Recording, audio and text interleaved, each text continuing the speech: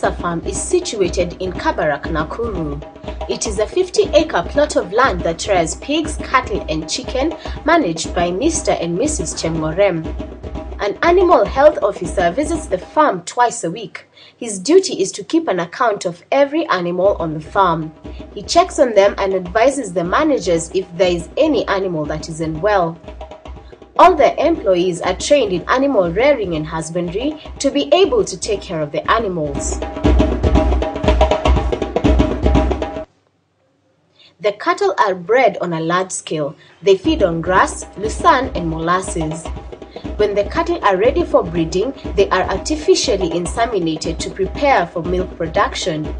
The cows are usually fed and are left for a while before they could be milked. The milking is done manually by the employees. A borehole has been sunk within the farm and is constant supply of water.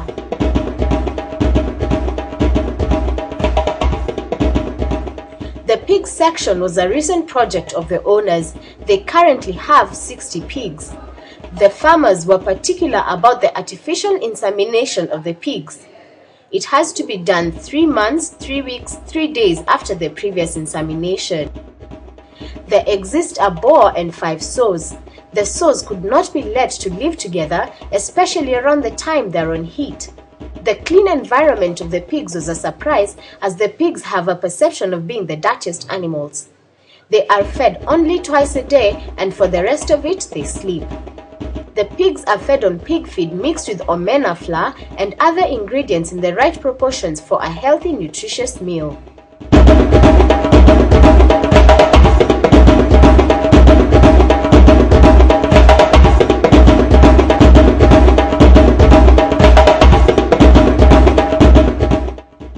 The farm rears broilers.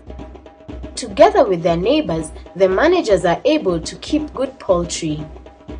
They sell to the farm, which in turn markets them. The farm also has well-equipped and semi-automated slaughterhouse for the poultry. This, the owners say, has gone a long way in easing their employees' exhaustion. The farm processes animal feed. They buy the separate feeds and mix them at a required formula to be able to give the best results.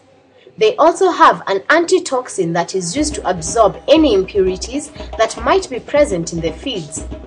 Once the feed has been processed, it is sold to the neighboring farmers and some of it fed to the animals on the farm.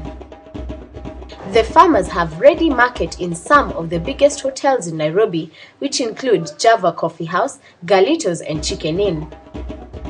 Being a large farm, records are of great importance to them.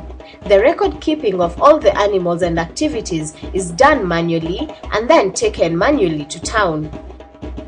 All sections of the farm are kept under one file. It is therefore difficult to immediately spot a problem should it arise.